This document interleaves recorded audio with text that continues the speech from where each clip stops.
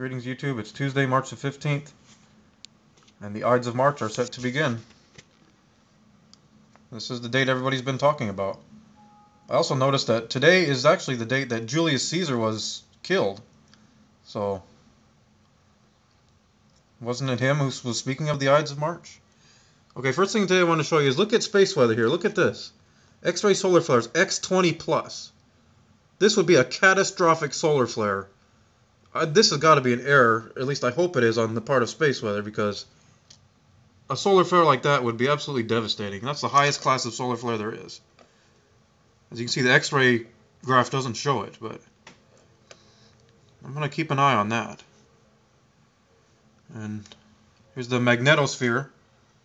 Magnetosphere is apparently the incorrect way to pronounce it. I had someone send me a message yesterday, so magnetosphere, excuse me. Still all over the place, still magnetic flipping going on.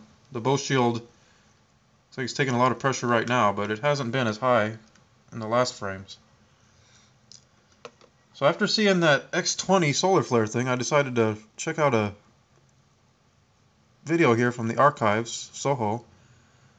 As you can see, there was a CME, but it doesn't look like anything catastrophic here. And then I want to show you here, there was just a 6.1 earthquake on this new fault line here, on the other side of Tokyo now. You remember a couple videos ago I was telling you about this earthquake on the triple plate junction, which was a critical area. Now all these are on this fault line. Now we've started on this fault line here. This could be concerning, people. Keep your eyes out on this. And stay tuned, more to come.